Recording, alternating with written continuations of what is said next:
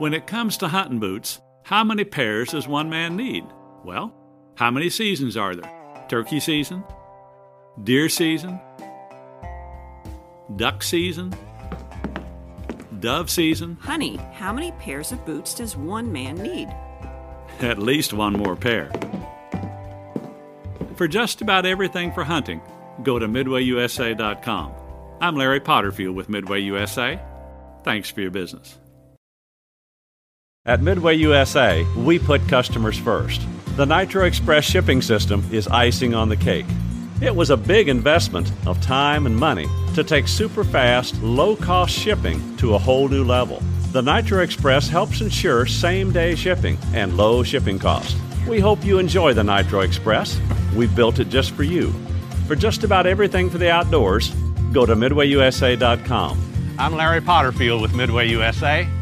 Thanks for your business.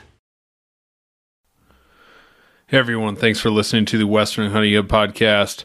And in this episode, it is all about how to sell your deer and elk sheds and get the most out of your antler.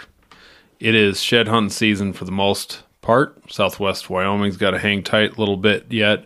Been one heck of a winter for the West, and shed hunting's been a contentious thing. From what I hear, it's even getting crazier than it has in the past. With numbers of people out, it's kind of nuts. And I think this is something we could all discuss, whether shed seasons are a good idea, whether more ethics need to be in place, which are not something you can regulate, but you can certainly advocate for. So what's the right deal here? What's the right thing to do? Do we leave places alone? Do we leave our dogs? Do we just...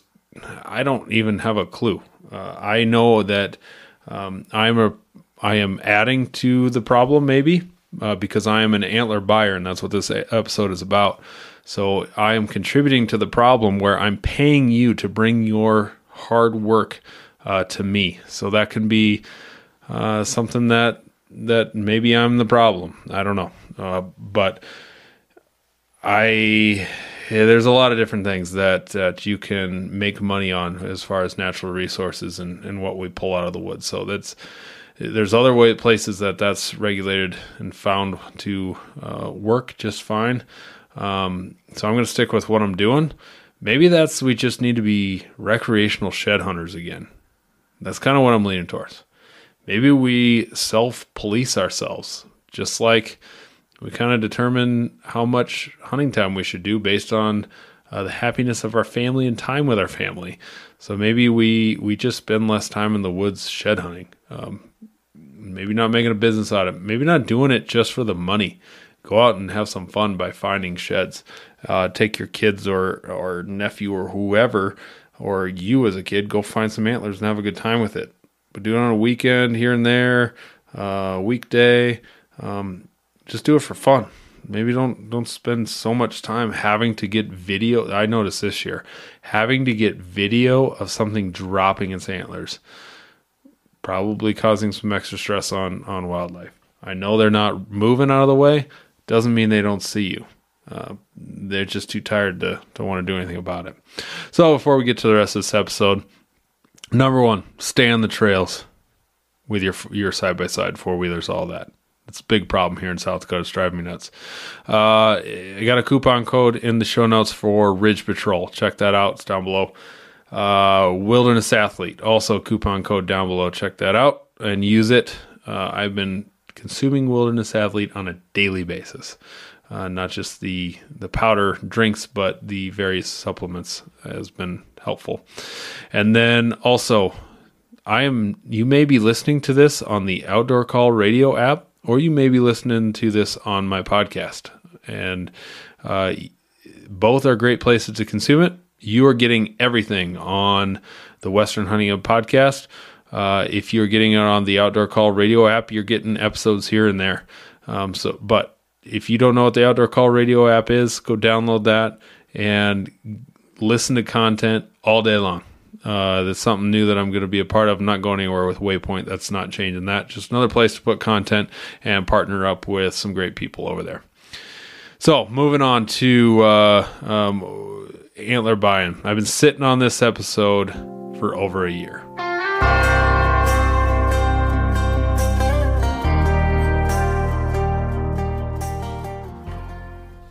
So I've been sitting on this exact episode for over a year, debating how I wanted to do it, if I wanted to even do it at all, if I wanted to bring on a guest who is also an antler buyer and have him go along with me and talk back and forth about his experience doing this and whatever else. I actually recorded this a week ago, and I had a cold. I started editing it, listening to it, and I sounded like death. So, and I know I had a bunch of interruptions. I just want to record this one time through, so hopefully this is a good take. And I usually don't like to redo any episodes, but this is one I've got so much effort and passion, and other antler buyers might disagree, but I got a lot of knowledge on this stuff that I want to share and help you as shed hunters and hunters get an idea of what you have and what it's worth. So this kind of all starts with the fact that I always looked for a way to make a buck. I always found ways in college to see if I could, a salesman doing some various things, which I'm horrible at, I trapped pigeons in college for a little while. That was a riot. That was so much fun. Catching pigeons in the dark. I got stories on that were really fun, and selling those to dog trainers for $5-6 a pound. No, $5-6 a bird. And ended up making $1,000 one summer. And that was a lot for me as a college kid, and had a great time doing it with no expenses.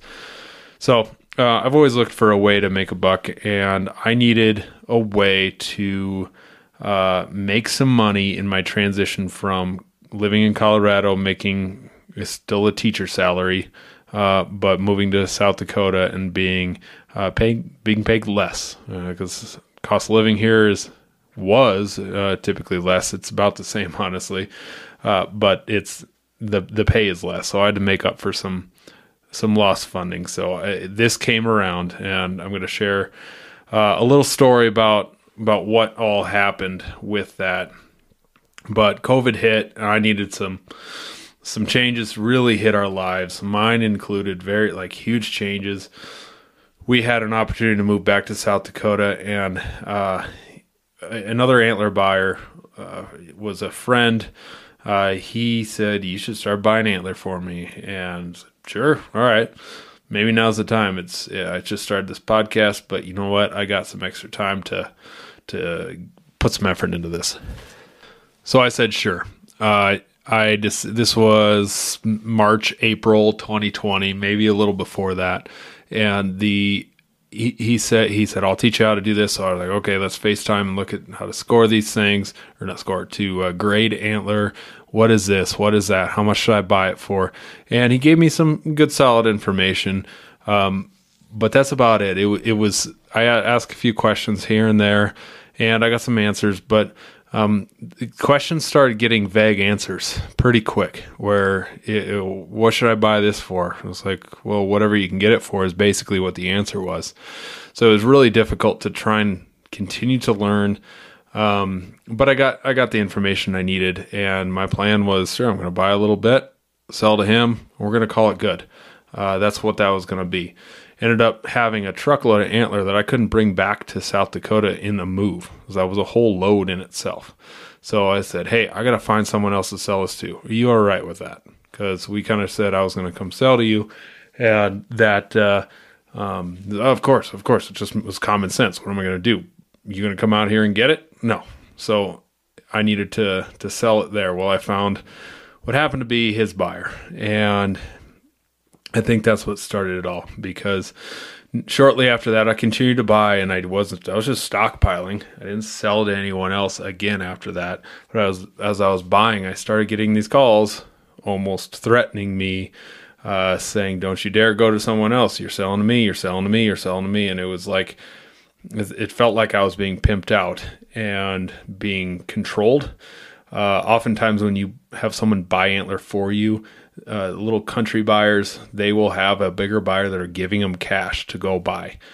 No one did that for me. I had my own cash. I started off with my own $1,000 is what I think, or maybe $500 is what I started with. Started with that $5,000 or $1,000, bought and took a little loan against myself and sold, and that started just fueling it. Slowly built up that nest egg to keep building and building that little business, which wasn't even an official business at the time, but had that just that really negative those phone calls and texts being kind of controlled, and I hated it. And you probably can't tell, but I'm a redhead, and you tell a redhead what to do, you have a hard time getting what you're wanting out of me, because I don't listen well sometimes in that regard, and that drove me nuts. I'm stubborn, and I also, when I do something, I'm going to do it. And this is one of those things where it ended up blowing up because I put effort into it. I advertised and I created things, and I started selling online and doing all this stuff. So it got pretty nasty, and I hadn't even sold to anyone else yet, and he thought I was. So at that point, I realized I'm done with this. I'm absolutely done. I don't want anyone controlling me, telling me that I have to be under him. So whatever verbal contract we had, I broke it, and he's been waiting for those words to hear those, to just admit that I broke that verbally. But just like any other phone contract or whatever else, when you're getting treated poorly or you're done with it, you can get out of it. I was done with it. That was not a happy, great relationship that I wanted to be in. So I'm really happy that right now that I'm out of that and I'm away from it. I'm not being called, and my buying is up to me. My selling is up to me, and I don't have anyone I have to answer to. So that would be my one piece of advice in any business owner or small business owner, someone's starting something. Don't let anybody control you. It's your business. You make those decisions. And that's what I've been trying to do. So it didn't end well. We don't really talk. We do not talk. And so I lost a friend over the deal, which was not what I was going for. We talked hunting all the time, and hunting was, the conversations around hunting that was a piece of it too. I hated talking hunting with him after a while, and there's not anyone I hate talking hunting with because of the competitiveness that it turned into. I shot a buck in Colorado. This is probably 6 years back now. 3 years back, that I was totally belittled on, and I was definitely bullied a little bit into thinking that this was just this little management buck, blah blah blah. You're just shooting these little dinky things. When you move to South Dakota, you can't be shooting those things here, blah blah blah. Just like, I was already kind of like, God, man, that was a great buck, but I know there was bigger. But that just sucked out a lot of fun. So I know this doesn't have a lot to do with shed hunting, or shed buying, but that's kind of where this all started. And I moved back to South Dakota, and this business has been blowing up ever since, and just buying and selling and buying, and doing my best to create my own dog chews. And that's where Black Hills Antlers came in to be.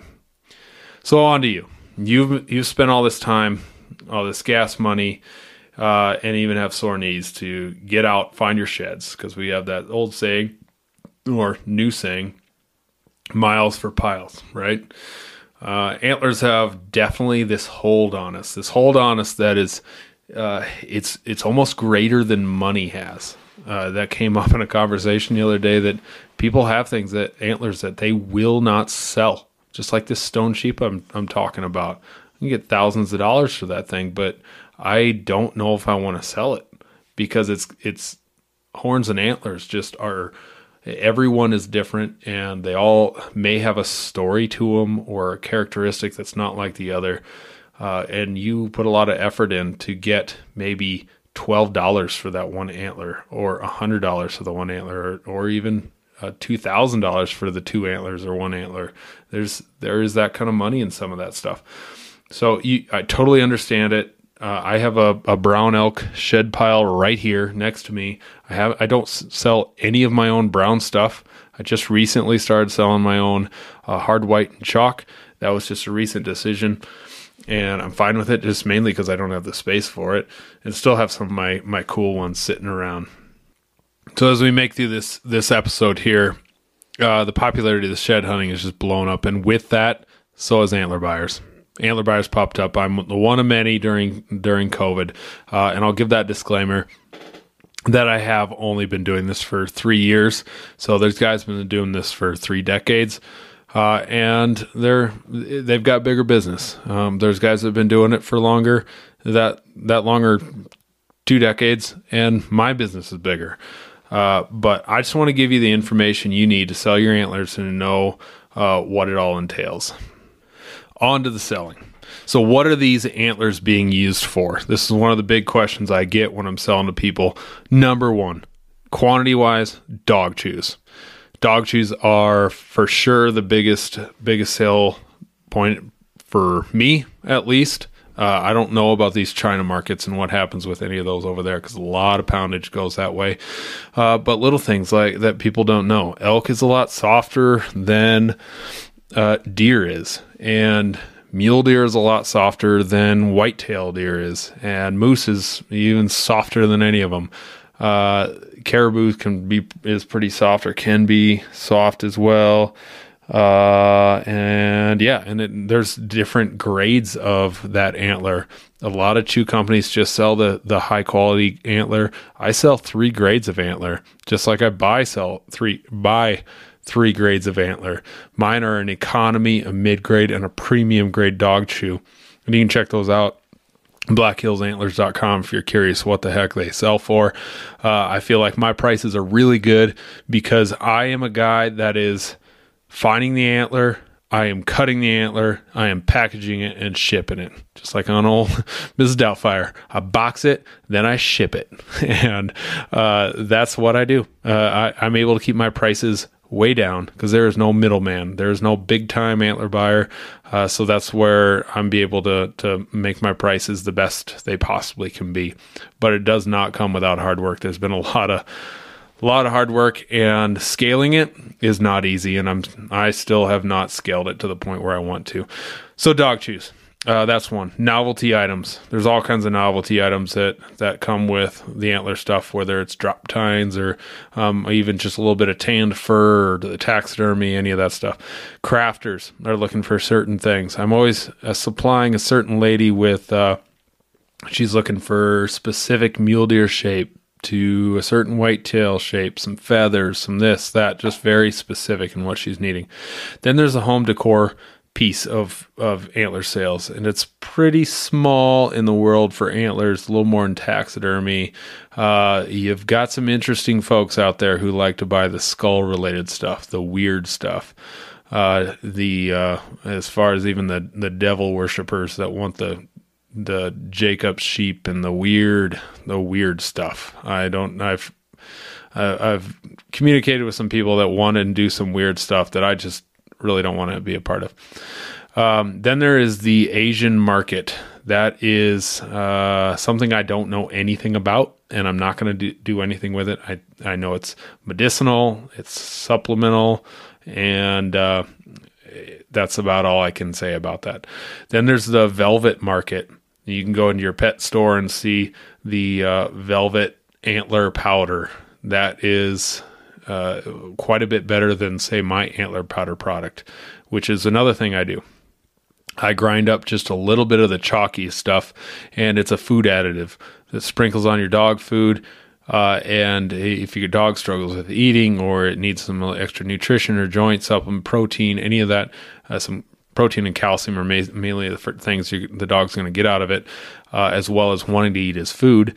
And I've got some really good reviews and stories from people, which is super cool to hear that just that extra product that I made is helping their dog live a little longer life and is looking happier, and coat is shinier. And that's directly from my customers. So that makes me feel happy that I'm doing something good for people.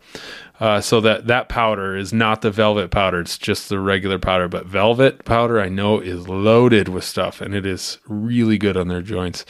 But it is expensive. And it's a market I'm not really into because you got to get just the velvet, and you can't do a high quantity of it. And then there's the collectors. these antlers can go for $100 or less to $20,000, or it can be world record stuff. You're looking well into $100,000 or more. Big high dollar pieces.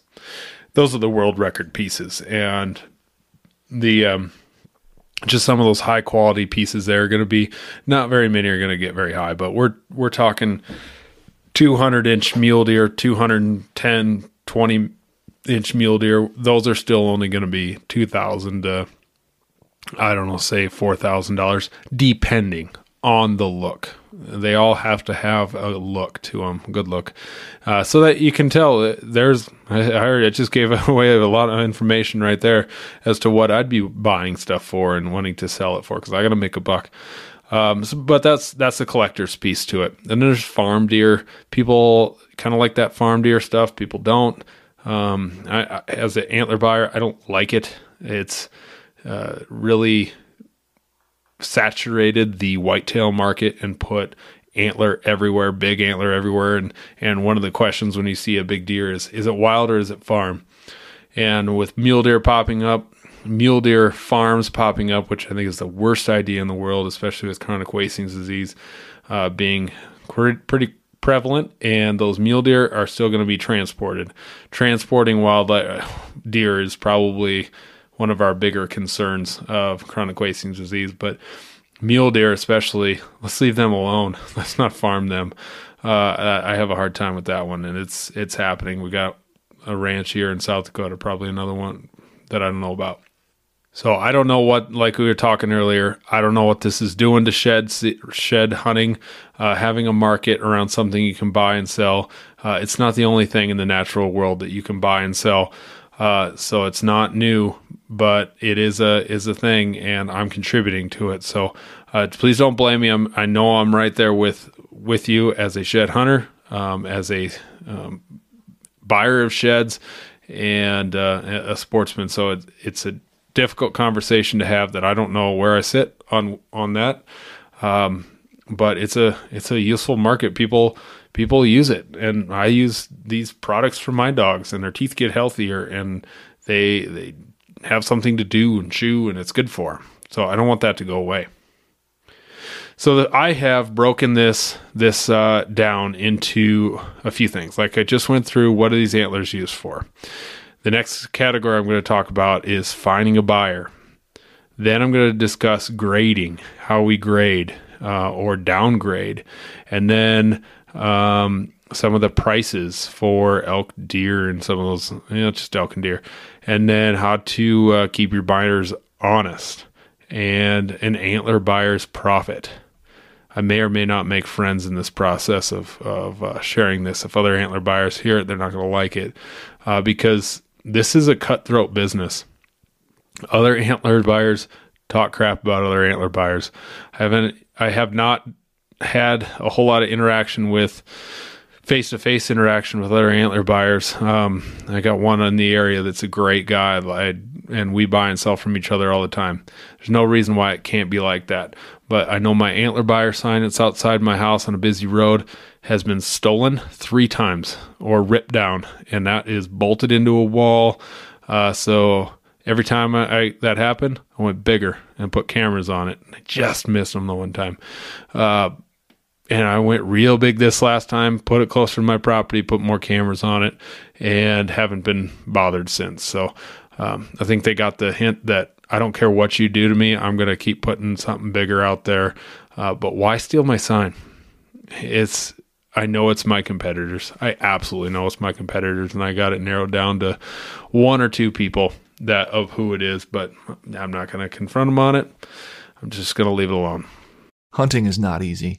It never has been. It takes dedication, motivation, a lot of patience, and quality gear. If you manage a food plot, put up stands, or need just one more game camera, we can help at MidwayUSA.com. We opened our doors in 1977 and continue to put customers first by offering super fast, same-day shipping. For just about everything for the outdoors, go to MidwayUSA.com.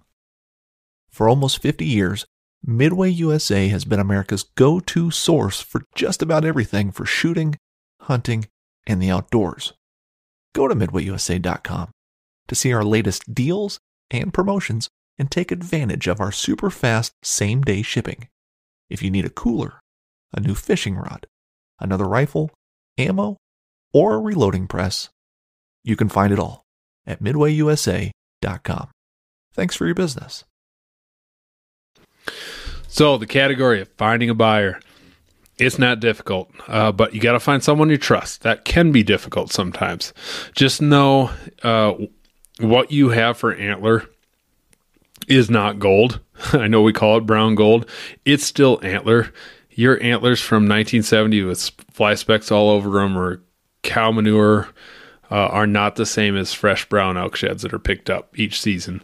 And if it's sat there for half a year and it's faded on one side, there's micro fractures on that antler, it's not worth what it was when it was brown and still a little bloody. So it's important to know, first off, is what you have isn't gold. So you can find a buyer on social media pretty easily. Maybe tougher to find someone you trust. You can get reviews easily on different places on where and who to sell to. Googling, there's websites, and just finding a antler buyer in your area. Advertisements, those are put in papers. Antler buyers are sometimes old school guys. I do it all the time. I put advertisements out there. Sometimes they work, sometimes they don't. I spent $400 some bucks on an ad for the Nebraska Game and Fish big game brochure. I didn't get much for calls on that at all. Traveling buyers, those guys come through, they'll post their routes. Not a bad route to go. I think those are any of these. I'm not going to say one's better than the other. They're all pretty great. Country buyers, these guys stay pretty local. They may have some lower prices, maybe not. Depends on who they're connected with or what they're doing. Typically not their full-time job for them. It's usually a little hobby job. And they're the newer buyers typically, buying as much as possible. Or they could be older guys that are backing out of this and they're tired of traveling, because that was something they had done a lot. These folks usually sell to bigger buyers. Many are buyers that those other buyers and have those other buyers have funded them. Some can compete with the big buyers if they're doing it right. These are your best bet for building a quality relationship with a shed buyer and making a quick sale. Someone you can sell to pretty quickly. You can go sell 10 pounds, 20 pounds. That's not a big deal. The big buyers may not buy those. They're not going to travel 5 miles out of the way to buy your 10 pounds, your season's worth, or 20 pounds of antler. Most likely not going to do that. Big buyers, this is their full-time job. They travel. The prices are high, or they can be. Might not be. Sometimes they are, sometimes they aren't. They have lots of connections and know the market. These guys work with the big antler chew companies that supply the mass amount of retail companies, and they buy large quantities, and they sell to those big companies, and they have their own companies that they sell dog chews to. And then there's antler chew company buyers. These ones are a little harder to find. This would be, I would say, I might fall into this / a country buyer, where I am. And these are totally, I labeled these. This is not necessarily a thing written down, but I'm an antler company.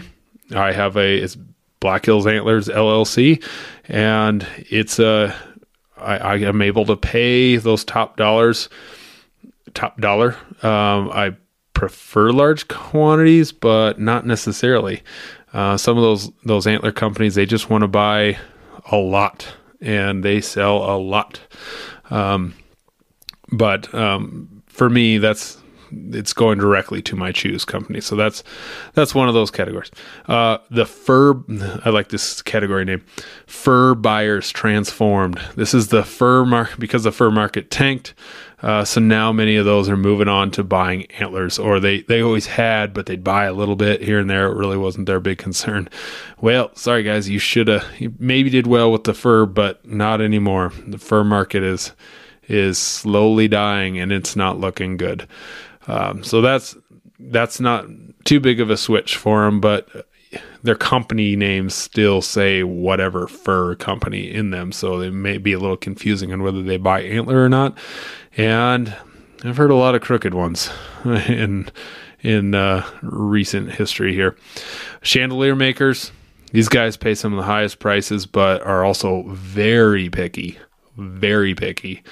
And they're not all over. You might find guys that want to make some, and you can buy some for pretty top dollar, but you're not selling everything you have. They're looking for something specific. That might be like a 4-point brown, nice mule deer shed. Well, all you got's whitetail. Sorry, no luck. They don't need it. They don't need any. They're looking for mule deer stuff. Mainly sheds with 0 damage, which could be pretty tricky. Even if it's natural damage, they don't like it. The next kind of buyer would be other crafters. Not a place to sell your whole collection. This is knife makers, Etsy creators, other artists looking for something to put in a little art piece. Typically, they won't take the whole mess off your hands. The next buyer is the China and overseas buyers. These buyers are the ones that have some of these. The big buyers are the ones that have the deals, and I think it's mainly chalk that's getting shipped off and ground up. But again, not my area, so I'll admit I don't know a lot about that. And then again, collectors looking out for the best. So as a shed hunter, you may have access to a couple of these above, but you just got to kind of see what's around you. So let's dive into grading.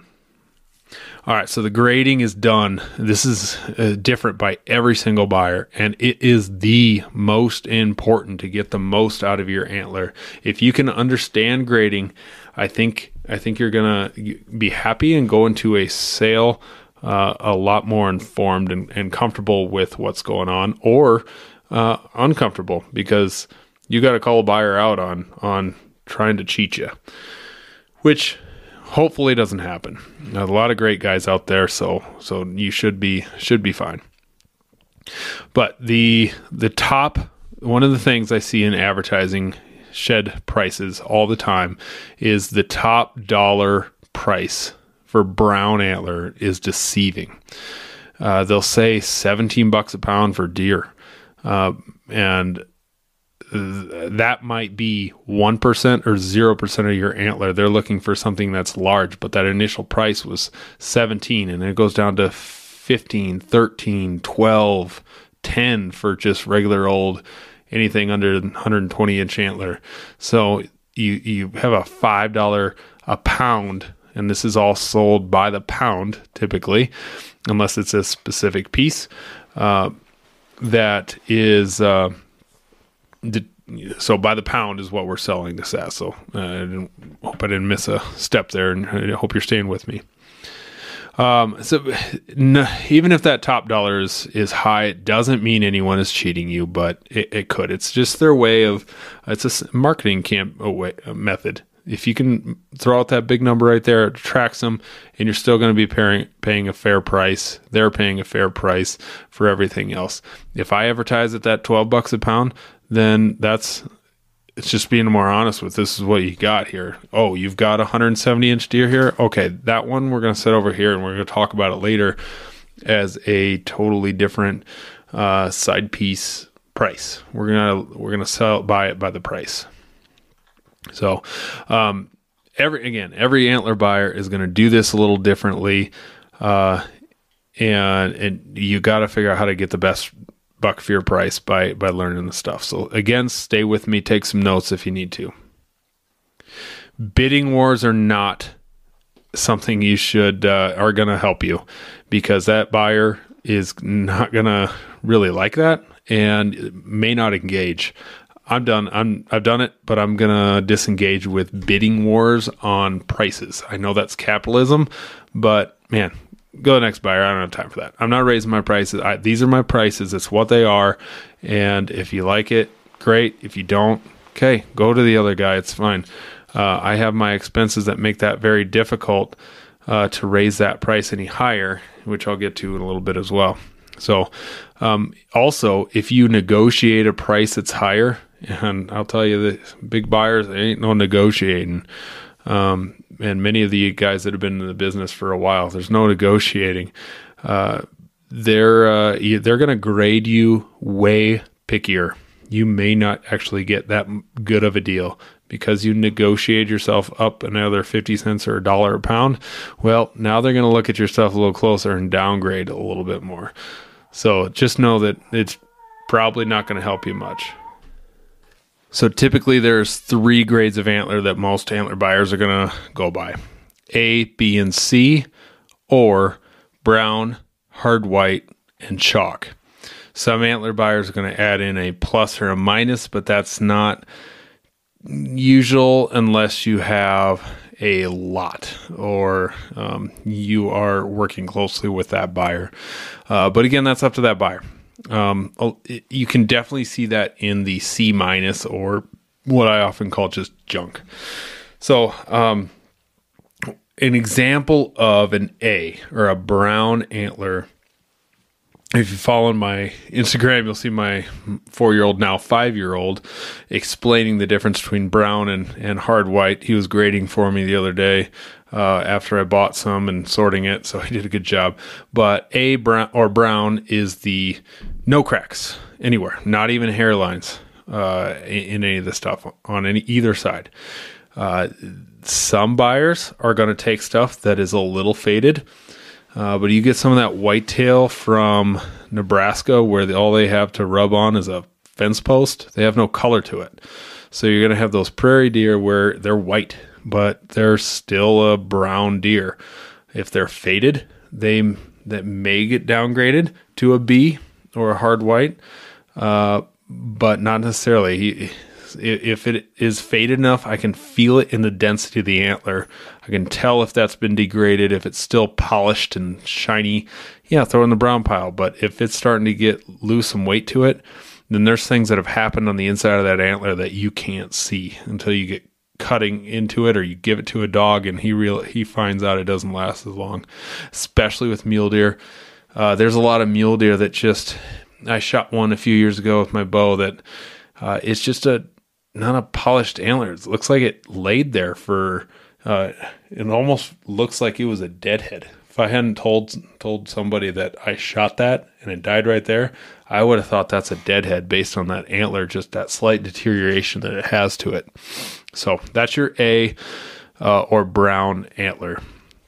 Your B antler your hard white is either that faded or it has one side, which is good, everything's solid, should have a little color to it.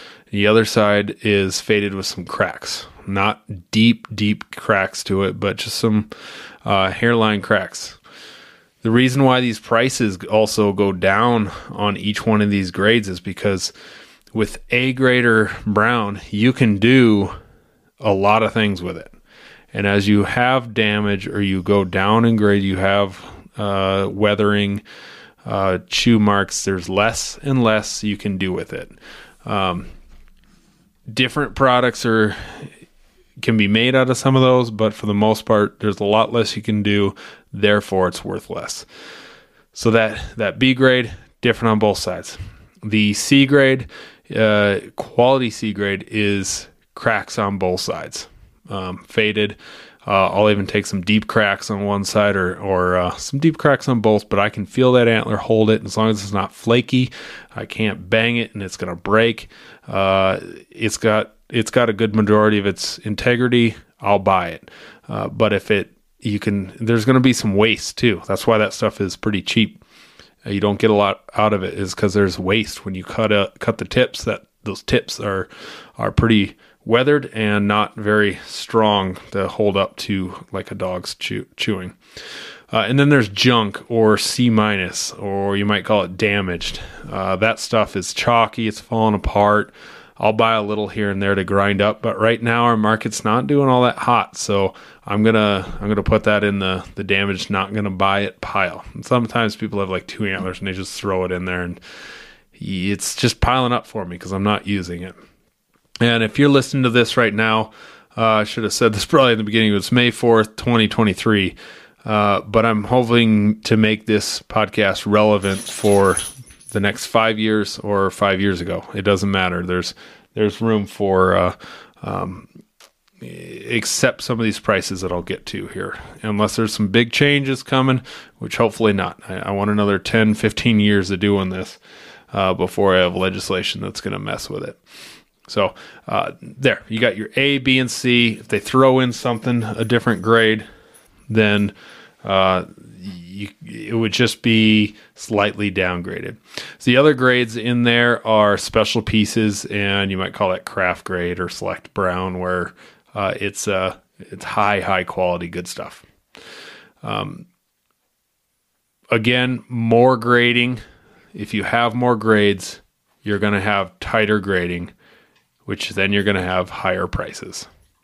So take that into account when you're learning about your buyer and how they do that.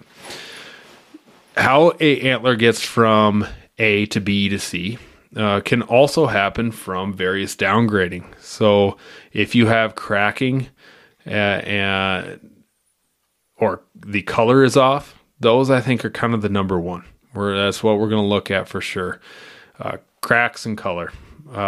If it's ugly and deformed, if it's a drop tine thing that's 3 inches long, it's almost worthless.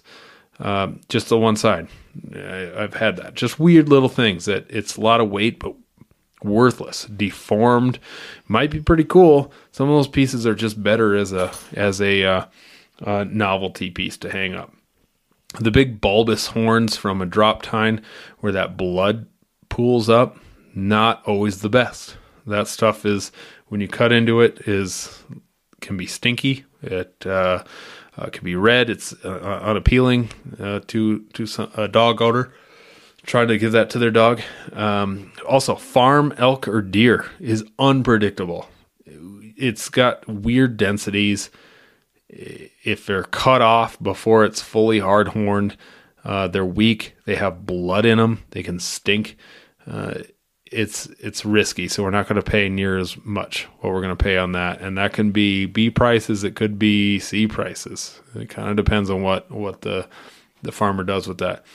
Stains, water stains, all that is just doesn't help it. Brings that appeal down. Also, it sat in water. It soaked some of that up, causing them issues. Mule deer also can get a few inches of some oil kind of sucked into the bases of their antler. It's from some sort of juniper where that sucks in, and that can be toxic to pets. So we can't be giving that to dogs. So there's a lot of waste there in that. And it shows up differently from a brown antler to a chalk antler, but you can see it all the way through. Fly specks on anything lower than brown antler are on there for good. A grade antler, brown antler, you can get some of that cleaned off, but I really don't like taking a truckload of antler and taking it to my utility sink and scrubbing antler with hot water and soaking it and rubbing, and it's not fun. So that's going to get a little downgraded and that might be $1. All right, instead of a $12 a pound antler, then it's $11 because I got to spend some time cleaning all that junk. And again, time is some money. Again, ugly and nope, I read that. Water damage, pink. If you get pink antler, that is oftentimes from maybe more drier climates where it sits out. You see it a lot more in some elk for some reason, but that stuff sits out and it turns pink. That is just a good indicator of some more weathering, so it's less desirable.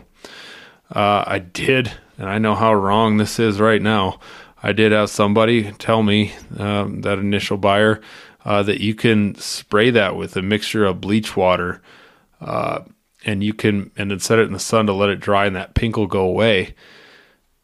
But these are meant for dog chews. So I'm assuming you wash that off of there. If you wash that off, then you're probably pretty good. But you're putting bleach on something, and you are no longer what my website says is all natural dog chew. It's been changed. So I don't do that. I make sure that there's no products put onto my dog chews. Lack of color gets some downgrade.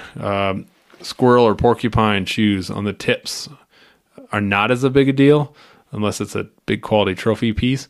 But on the base, that's a problem. Where all that weight is, I don't like those things all chewed up. Manure or mud, some of that can be really bad. Some of it can be no big deal. But again, I'd rather clean fly specks off than whole chunks of manure. That's the worst.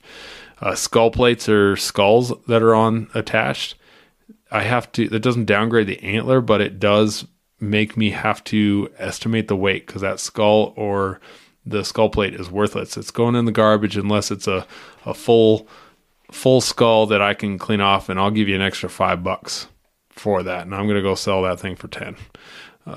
So I'm not getting a lot from it, but just have someone doing some little projects with it. Velvet or very light antler, that stuff goes straight to chalk. If it died early and it was all chalky or like really spongy antler, it's worthless. The velvet antler is chalk stuff, and it's pretty much worthless to me. And some items, I keep finding more and more items with some random thing that go in what we call the problem pile. For instance, antler that rides in the back of the feed truck that has got the grease gun back there, or that gets thrown in a mineral lick tub that's got the grease gun in there, or some other thing, or a manure in there, and then it fills up with water and marinates in manure. Yeah, I got a stack of that antler that's just sitting around. It was worthless. It's brown. The antler is brown in a bad way. It's graded as chalk antler, but it's still brown. So not good stuff. So let's talk antler prices and what things are worth. We're talking April or May 2023 prices. There's some variability this year and some things changing. Don't really know what's going to happen here in Deer Market. Might break. We'll say that. Have some issues. Don't really know. I am just buying my antler and doing what I do with it, so I don't worry about it too terribly much. But there's a reason why antlers do not post their pictures, and guys that are wanting to sell give antler buyers all kinds of crap. Why don't you post your picture prices? Just post them. Well, some do, and they're getting some antlers stolen from them. Guys will post their prices, and someone will say, come in and beat them by a quarter, or beat them by 50 cents a pound. All they got to do is see the guy, message him, say, no, I'll pay more than that. I've done it before. Don't really do it anymore because I'd rather have quality relationships with the other buyers that I work with. So I don't want to do that. That's a bidding war. I'm done. That is why we are not posting our prices. They can get stolen there, and it also creates competition. And I've gotten harassed about, well, that's capitalism. But I would just rather me set my prices. It's what they are. I got enough work involved with this that if you don't want to sell for that, I'm giving you a fair price, then I'm sorry, again, go somewhere else. So elk prices for brown, hard white, and chalk. A brown antler for elk is somewhere in that $16 to $19 a pound. If you head west to Wyoming, Montana, they'll seem to be the heart of the high dollar, Western Wyoming, high dollar antler. And I hear some frequent $20+ a pound over there. As you get away from that area and all the way east, prices drop. They'd be happy to get probably $12, $13, $14 a pound, because anyone all that antler's got to get back west, or some of it gets back west to a lot of the buyers. Hard white elk, 9-ish to 11. Chalk elk is somewhere $2.50 to $6 a pound. That's pretty high in that $6 area. Deer, brown deer, $10 to $15 a pound. That's had some big swings, and getting $15 a pound anymore, $14 a pound, whew, even 13s, you're doing pretty darn good. That's not what's happening right now. But hard white, $5 to $10 a pound. Chalk is 50 cents to $3 a pound. $3, good luck. Sometimes I pay that when I need some. And even for hard white deer, $10 a pound. Whew, man, sell it. If you can find that, sell it.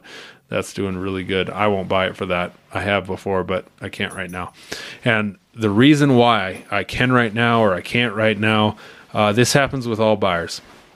We have all kinds of different supply and demand for this certain products that we are currently looking for. There's times I need to fill an order for a chandelier guy. There's times I need to fill an order for another shoe company or whatever for this grade.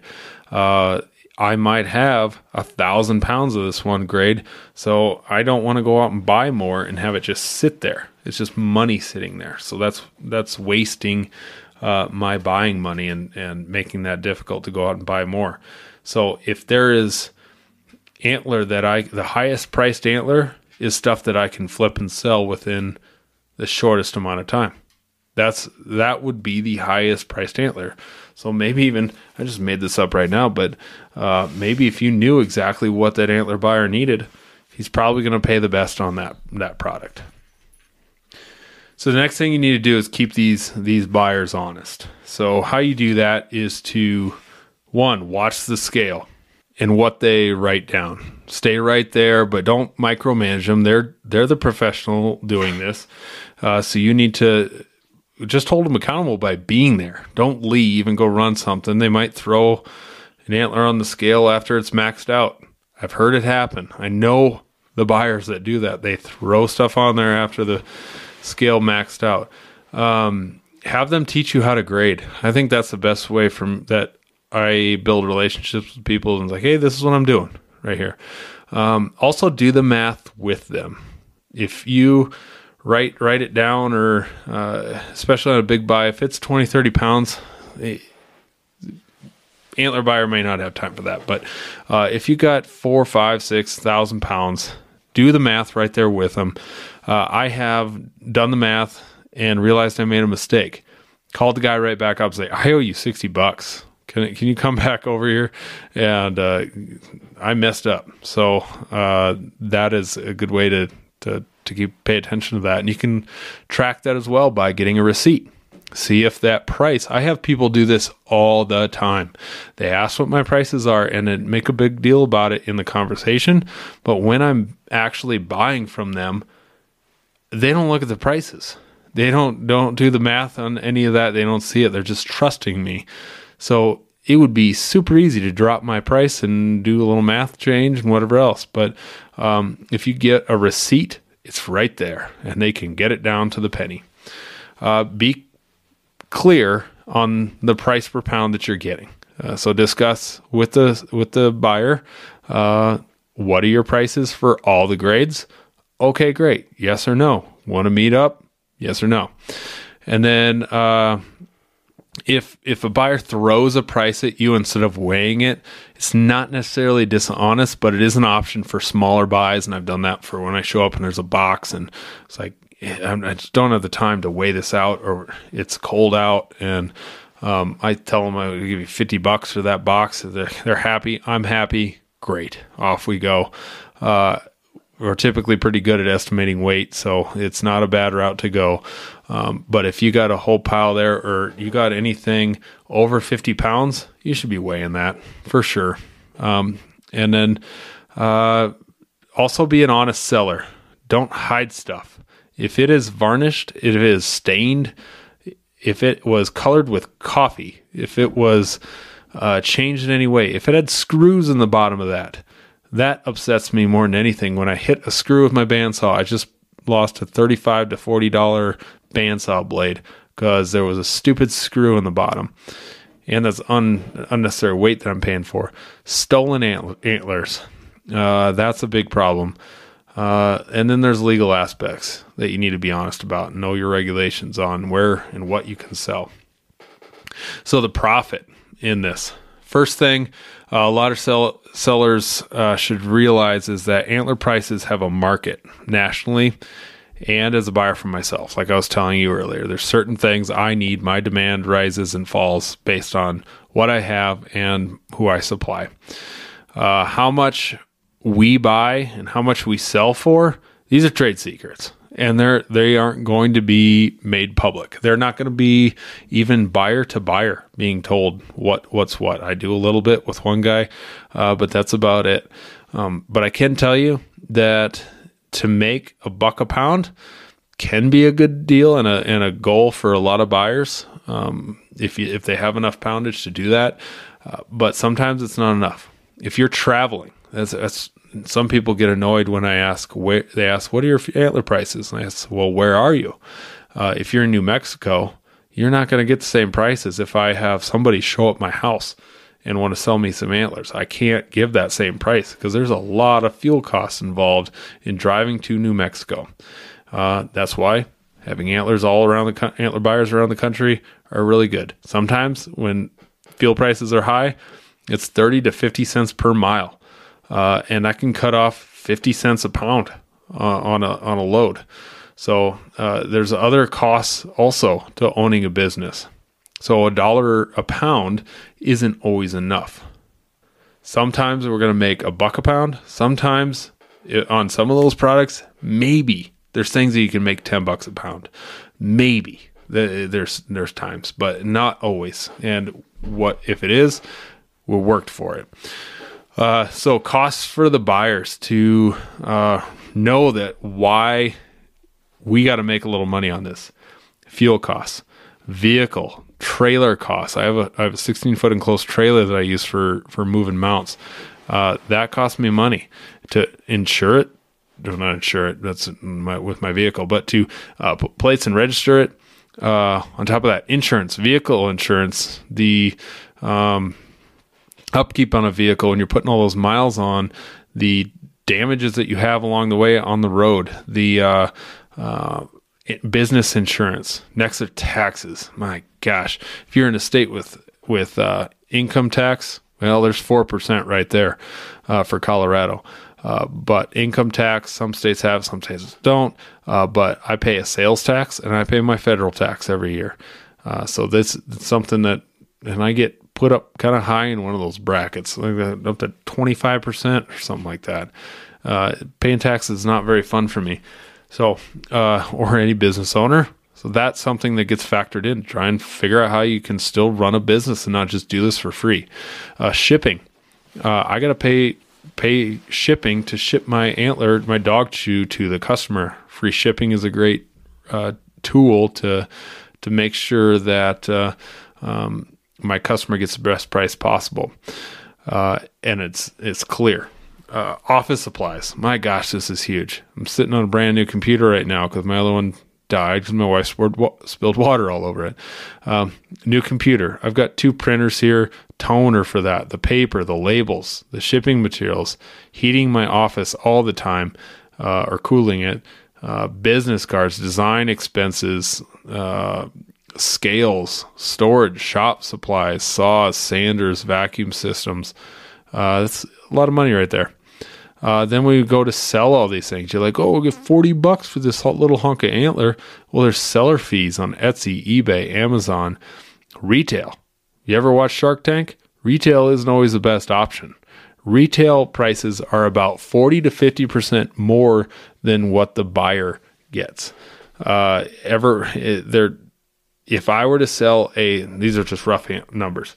If I were to sell the Petco, I don't do any of the stuff in there, but if they sold a chew for $10, they would most likely buy it from the seller for $5. So they have to make their profit. So it's not always the biggest profit margin there to still get customers to come in and buy. And then there's other operational costs that I have. Memberships cost me $5 a month to have a business banking account. I use this app called Pixel Cut that It's like $60 a pound to help edit pictures and do things on my podcast. The podcast is wrapped up into this business. So any of these expenses and things I have with that, all of that gets wrapped up into there. The cost of having a website and a domain, those are additional costs. So $1 a pound sometimes is really, again, not doable. And I really hope down the line, all reading those, I hope I'm making money. I really hope I'm making money in this process, but there's a lot to it, and that's the whole point of this. So with all this information, you should be able to feel good about selling your antlers or not. I do not talk people out of their antlers. I give my buddies crap sometimes that hold on to them for whatever reason that you're sitting on them. But if you want to keep it, keep it. I got my own pile that I keep right here. It's fine. Don't sell it. Hold on to it. And if it's got meaning to you, absolutely keep it. Do not sell it. So I just want you to feel good about it. This is a business. It's not buying from a buddy where nobody's profiting. This is a business. So it's something I love to do. I love meeting people. You all know Drea. She was on the podcast. I bought from her. That's where I got to know her. There has been plenty of other people that I've gotten to know. I've gone shed hunting with them. I've gone hunting with them. I've gotten to know them just through the antler buying. So it's a fun deal. So if you are interested in selling, let me know. I buy year round, and will better be able to assist you in the next few months. I gotta wait just a little bit. I got some big buys coming up. I'm getting a little cash pour, but it's gonna pick back up here pretty quick. There's a lot of buying happening right now, and it's a busy season. I'm trying not to get overstocked on too much that I can't get rid of and I just sit on for too long and can't ever buy any again. So, but again, thanks again for listening. Reach out with your location and you want to hear what the current prices are. And I'm happy to tell you, or I'll just tell you, I'm sorry, I don't make it down there. If I told you a price, it's inaccurate. So you can't really use that price to compare to another buyer because I can't make it down there. I can't buy it. That's not the accurate price for your market in your area. Again, thanks for listening. If you are new to this podcast, go give me a follow and a like on Western Hunting Podcast. But it ain't my ground. This is God's country. Watch Waypoint TV's Buck Fever presented by Primos, Saturdays from 8 to 11 p.m. Eastern. Yes! Franklin! Fireman! He's big. Trust the process and feel the rush on Waypoint TV.